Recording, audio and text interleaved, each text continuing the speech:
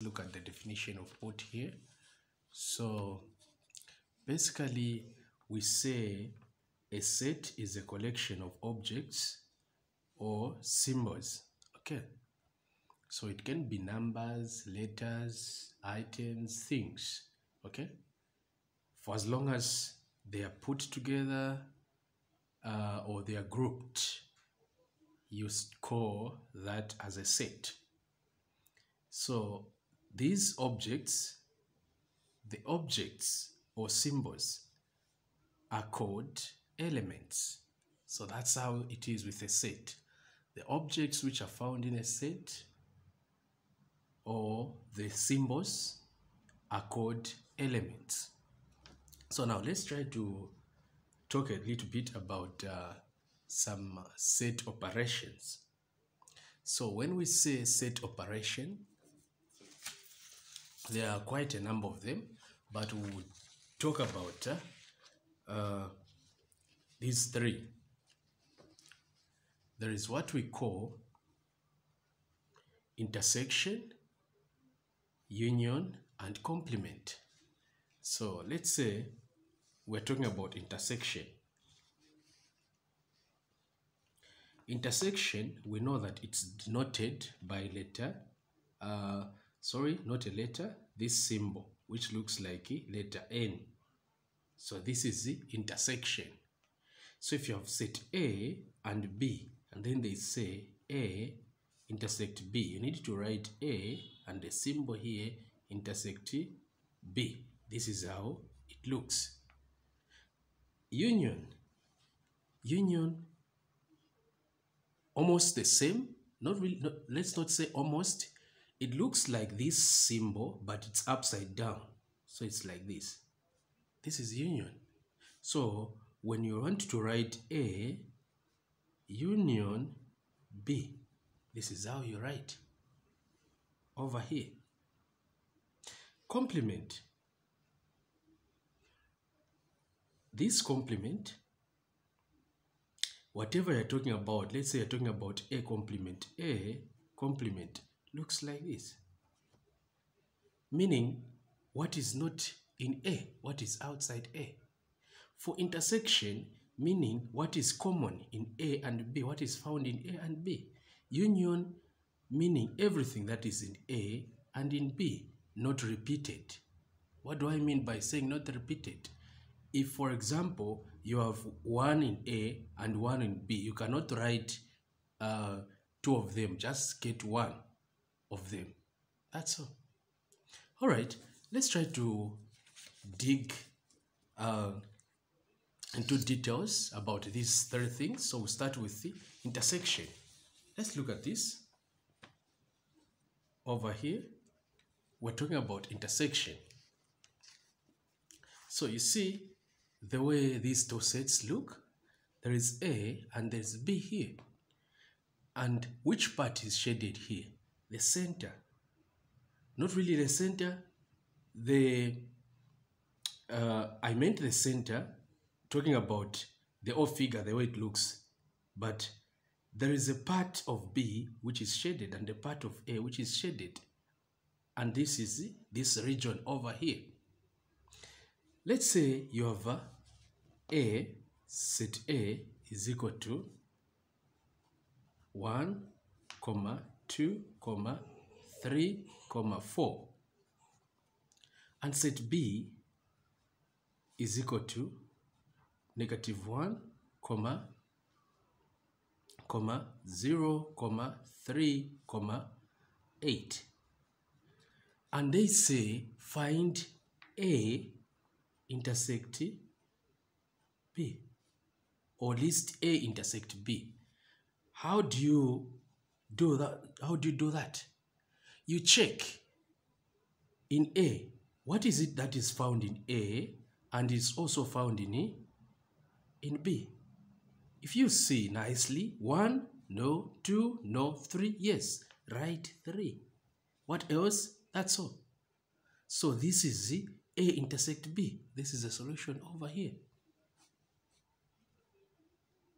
Okay, let's try to get this. These, we put them in this it's not a Venn diagram. I'll just say it sets this and this. We know A is here, so 1 can be here, 2 here, 3 here. No, 3 must be here because it's common, so must be here. This is where 3 must be. 4 here. We go to B, -1 over here, 0 here, 3 is already here, don't write it, it's already here, 8 here. This is how you write the intersection. Let's try to do some union stuff here. Okay, before we do some union, we try to look at the intersection, same thing, intersection, but now involving 3 sets. There is set A, B, and C. So, for you to shade here, the intersection, you shade the most center part of the entire figure here, and it's over here, okay? So, let's say A is equal to 7, 8, 9. That's our A. And B is equal to 6, 8, 10. C is equal to 1, 2, 8, 14, 15 over here. And they want you to find A intersect B intersect C, because this is what is here, the shaded region. So what is A intersect B intersect C? You check. What is it that is common? It's found in A, B, and C. Of course, 8. 8 is found everywhere. So this is the answer. So now, on this same one, you can now list them. You can put in on these sets, you can put. So here we have 7, 8, no, it's found here because it's found everywhere. So put 8 here. 9 is over here. We're done with A. Set B, we have 6 over here. 8 is already here, and 10 is here. We go to C, we have 1, 2, 8 is already here. What else? 15, 14 and 15 here. So this is how it's supposed to be. Good. Let's now try to do some union, like I said earlier on.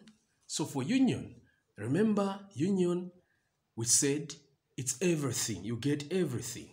Okay?